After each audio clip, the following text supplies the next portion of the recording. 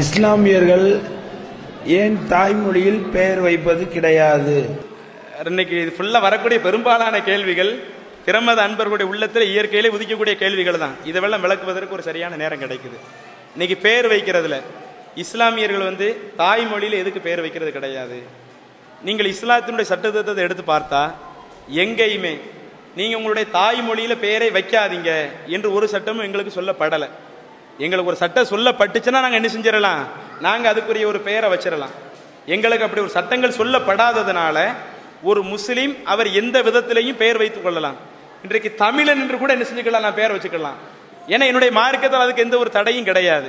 அதே மாதிரி வேற தாய்மொழிக்குரிய அர்த்தம் என்ன இருக்குதோ அந்த தாய்மொழிக்குரிய அர்த்தத்தை வச்சு நான் என்ன செஞ்சு கொள்ளலாம், தாராளமாக பெயர் வைத்துக் கொள்ளலாம். தாய்மொழியில பெயர் வைக்காதீங்க என்ற ஒரு தடை இஸ்லாத்தில் இல்லை. இஸ்லாத்தில் என்ன தடை இருக்குது நீங்க பாத்தீங்கன்னா, எந்த பெயர் கெட்ட அர்த்தத்தை தர்ற மாதிரியான பெயர்கள் இருக்குமோ, கெட்ட அர்த்தத்தை தர்ற மாதிரி அல்லது நம்மளையே தாழ்த்துற மாதிரியான ஒரு பெயர் அர்த்தம் தர்ற மாதிரி இருக்குதுன்னு வைங்க, அது எந்த மொழியில் இருந்தாலும் அந்த பெயரை வைக்கக்கூடாது. இன்னைக்கு பெரும்பாலும் நாங்கள் அரபி மொழியில் வைக்கிறோம். அதுக்குரிய காரணம் என்ன பின்னாடி சொல்றேன். தாய்மொழி நாங்கள் பெயர் வைக்கலாம், ஆனால் நாங்கள் வைக்கக்கூடிய அந்த பெயர் கெட்ட அர்த்தத்தை மோசமான அர்த்தத்தில் இருக்கக்கூடாது. அல்லது என்னைய நானே மட்டப்படுத்துற மாதிரி, பிறப்பின் அடிப்பில் நமக்கு மத்தியில் எதுவும் வேறுபாடு இல்லை, நம்மளை நாமளே மட்டப்படுத்துற மாதிரியான அந்த பெயர்களையும் வைக்கக்கூடாது. இதுக்கு முன்னாடி அந்த ஜாதி வேறுபாடெல்லாம் தலை தோங்கி அந்த காலகட்டத்தில் எப்படி இருந்துச்சு, மண்ணாங்கட்டின்னு சில ஆளுக்கு பெயர் வைப்பாங்க. ஏன்னா நீ தாழ்ந்த ஜாதியில இருக்கிற, கீழே உள்ள குளத்துல இருக்கிற, நீ எப்படி ஒரு நல்ல பேர் வைக்கலாம்? பேர் வைக்க எது கேட்டாலும் மண்ணாங்கட்டின்னு வைப்பாங்க. ஏன்? அவனை மட்டப்படுத்தணும். மட்டப்படுத்துற மாதிரியான பேர் இருந்தால்தான் இவன் தாழ்ந்தவன் என்று மற்ற மக்களால் கருதப்படுவான்.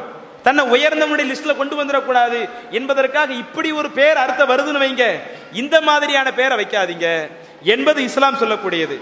அதே மாதிரி ஏக இறைவனுடைய இந்த தன்மைக்கு முரண்பட்டு ஒரு பெயர் வரும் பட்சத்தில் அந்த பெயரை நீங்க வைக்காதீங்க.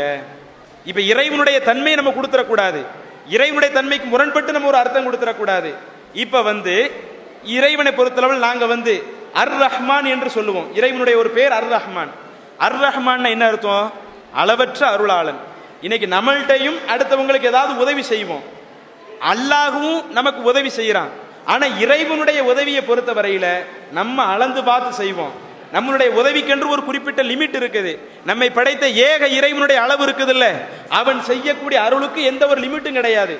இப்போ ஒரு முஸ்லீமே அரபியில பெயர் வைக்கிறாரு, அர் ரஹ்மான் பெயர் வைக்கிறாரு. அப்படி பெயர் வைக்கிறது எங்க மார்க்கத்தில் தடை. ஏன்னா அர் ரஹ்மான் அளவற்ற அருளாளன் என்று சொன்னால் ஏக இறைவன் மட்டும்தான் அளவற்ற அருளாளன். அந்த அளவற்ற அருளாளனுடைய பெயரை அடுத்து யாருக்கு சொந்தம் கொண்டாடக்கூடாது.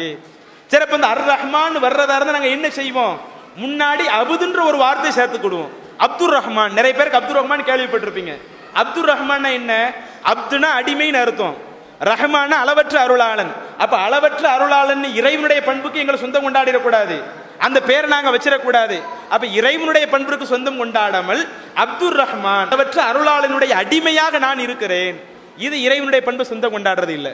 அப்ப இந்த மாதிரியான ஒரு தமிழ் பெயர் இறைவனுடைய பண்பை சொந்தம் கொண்டாடாம இருக்குது. அப்ப அந்த பெயர் வைக்கிறது மார்க்கத்தில் குற்றம் கிடையாது. அப்ப பெயர் வைக்கிறதுல கண்டிப்பா அரபில தான் இருக்கணும், அது அல்லாத மற்ற மொழியில பெயரை வைக்க கூடாது என்று எங்க மார்க்கம் என்ன செய்யல, ஒரு கட்டுப்பாடு விதிக்கல. ஒண்ணு சில பையன் முஸ்லிம்கள் இன்னைக்கு அப்படி பேரை தேர்ந்தெடுக்க மாட்டாங்க, மார்க்கத்தில் தடை எதுவும் இல்லதான். அப்ப முஸ்லிம்கள் தேர்ந்தெடுக்காம இருக்கிறது காரணம் என்ன? இன்னைக்கு இந்த உலகத்தில் ஒருவன் அறியப்படுவதற்கு எதை வச்சுதான் அறியப்படுவான்? பெயரை வச்சுதான் அறியப்படுவான்.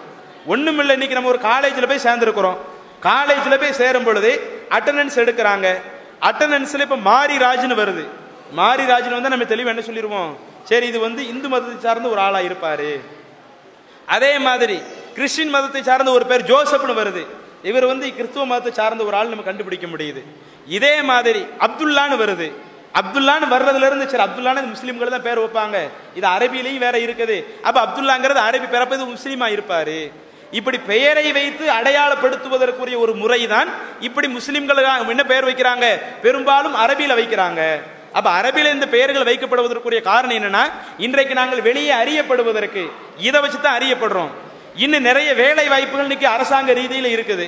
இந்துக்களுக்கும் சில கோட்டாக்கள் ஒதுக்கப்பட்டிருக்குது, கிறிஸ்துவர்களுக்கும் சில கோட்டாக்கள் ஒதுக்கப்பட்டிருக்குது. அதே மாதிரி முஸ்லிம்களுக்கும் அந்த வேலை வாய்ப்புல சில கோட்டாக்கள் ஒதுக்கப்பட்டிருக்குது. அந்த இடஒதுக்கீடுல ஒதுக்கும் பொழுது எதை மெயினா ஃபர்ஸ்ட் அடிப்படையா பார்ப்பாங்க, அவங்களுடைய பேரை தான் அடிப்படையில் பார்ப்பாங்க. இப்போ நான் என் பேரை தமிழ்னு வச்சிருக்கிறோம்னு வைங்க, என்னை அவங்க முஸ்லீம்னு ஃபர்ஸ்ட் அவங்களுக்கு தெரியுமா, அல்லது என்னை இந்துன்னு அவங்க பார்ப்பாங்களா, அல்லது என்ன கிறிஸ்துவ மதத்தை சார்ந்தவங்கன்னு பார்ப்பாங்களா, என்னை எப்படி பார்ப்பாங்க? அப்ப அதுல அந்த பெயரை ஒரு அரபியில் வைக்கும் பொழுது சரி இந்த பேரை வந்து முஸ்லிம்கள் தான் வைப்பாங்க, நான் முஸ்லிம் என்று அறியப்படுவதற்காக, இப்படி இன்றைய காலகட்டத்திற்கு ஏற்ற என்னுடைய பெயர் அறியப்பட வேண்டும் என்பதற்காகத்தான் இன்றைக்கு முஸ்லிம்கள் அரபியில் உள்ள ஒரு பெயர் வைக்கிறாங்களே ஒழிய இதுதான் இறைவனுடைய சட்டத்திட்டம் என்பது கிடையாது. இன்னும் சொல்ல போனால் கேள்வி வந்ததற்காக கூடுதலாக சில தீர்க்கதரிசிகள், இறைவனுடைய தூதர்கள், சில ஆட்களுடைய பெயர்கள், அவங்களுடைய பெயர் சில ஆட்களுடைய பெயர் அரபியிலேயே கிடையாது. ஆனா நீங்க பார்க்கும்போது அரபி பெயர்னு நினைப்பீங்க, அரபியில் அந்த வார்த்தைக்கு அர்த்தமே கிடையாது. ஒரு பெயருக்கு சொன்னா அதுக்கு அர்த்தம் இருக்கணுமா இல்லையா? அர்த்தமே இல்லாம அவங்க எந்த மொழியில இருந்தாங்களோ அந்த மொழியில உள்ள பெயர்கள் தீர்க்கதரிசிக்கே வைக்கப்படுகிறது. இப்ராஹிம் என்ற தீர்க்கதரிசி, இப்ராஹிமை நாங்கள் இறைவனுடைய தூதராக பார்ப்போம். இன்னைக்கு இப்ராஹிம் வந்து நீங்க அது முஸ்லீம் பேரா பார்ப்பீங்க. ஆனா அந்த இப்ராஹிம் என்ற வார்த்தைக்கு அர்த்தம் இருக்குதான்னு பார்த்தால் இப்ராஹிம் என்ற அந்த வார்த்தைக்கு அர்த்தம் இருக்காது அரபியில. அது வேற ஒரு மொழியில உள்ள ஒரு பேரு. அப்ப வேற ஒரு மொழியில உள்ள ஒரு பெயரை நாங்கள் இப்ராஹிம் என்ற தீர்க்கதரிசி சொல்லத்தானே செய்யறோம். இஸ்ஹாக் என்று வருகிறது, யாக்கூப் என்று வருகிறது, ஈசா, மூசா, இப்படி பல்வேறு பெயர்கள் இறைவனால் தேர்வு செய்யப்பட்ட தூதருடைய பெயரே அரபி அல்லாத அவங்க சமுதாயத்தில் என்ன மொழி இருந்ததோ அந்த மொழியில் உள்ள ஒரு பெயரா இருக்குது. அந்த அடிப்படையில் இன்னைக்கு வேற மொழியில் உள்ள ஒரு பெயரை கூட தாராளமாக நம்ம வைத்துக் கொள்ளலாம். ஆனால் இன்றைக்கு முஸ்லிம்கள் அதை வைக்காமல் இருப்பதற்குரிய காரணம் எங்களுடைய பெயர் அறியப்படுவதற்காக. எங்களுக்கென்று சில சலுகைகள் இருக்கும் பொழுது அந்த சலுகைகள் பெரும்பாலும் பெயர் அடிப்படையை வச்சு தான் கொடுக்குறாங்க. பெயருக்கு அடுத்தபடியாக தான் என்ன செய்வாங்க, அடுத்து அவங்க மதம் என்னன்னு பார்ப்பாங்க. அப்ப அந்த மாதிரி விஷயத்துல ஒரு இலகுவாக கிடைப்பதற்காக இன்னைக்கு முஸ்லிம் என்ன செய்யறாங்க, அரபியில பெயர் வைக்கிறாங்க. இதுல வேற எந்த உள்நோக்கமும் கிடையாது.